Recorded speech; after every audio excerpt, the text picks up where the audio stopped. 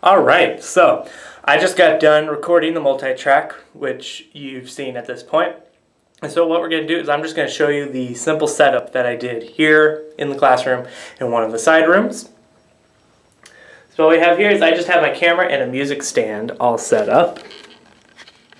And because I don't know all the four parts straight off the top of my head, I had it right beneath where the camera was sitting, right here, the top of the tripod. Boom. So that way I could stare at the camera and not look down too far. And then I had it set off to the side over there is one of the microphones connected into my laptop. I was using the GarageBand app, but you can also do it with Audacity, which I did for another multi-tracking one, and my headphones, so that way I could keep track with the melody, so that way I was synced up in time. Now, something that you don't have to do is you do not have to do the headphones. You could just have it in the background. You can multi-track everything separately and cut it up. But for simplicity's sake for myself, I just decided to do it that way.